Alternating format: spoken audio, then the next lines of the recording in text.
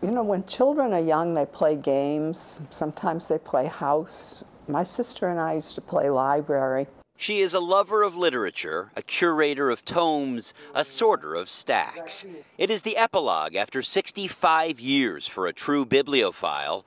This biography is about Needham librarian Anne McFate, who today, her birthday, is calling it a career. Over the years, it's been clerk, senior clerk, circulation supervisor, reference librarian, reference supervisor, assistant director, and then director. It started in 1956, Anne's junior year at Needham High School. She walked across the street, into the front door, and never looked back.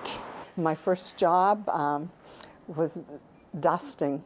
They gave me a duster and an apron. Just think of how many lives have been shaped, how many mysteries have been scanned and solved, how many pages have been turned.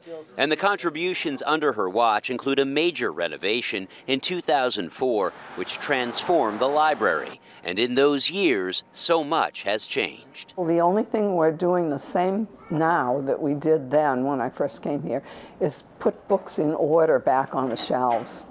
That's it. And what she will miss most? Leaving the staff. They're a wonderful group of people.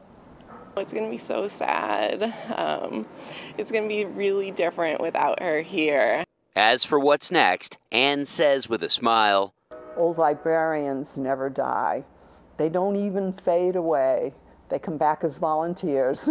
In Needham, Josh Brogadier, WCVB, News Center 5. Oh my gosh, that's what you call a treasure, right? Yes. Like that is such a great story.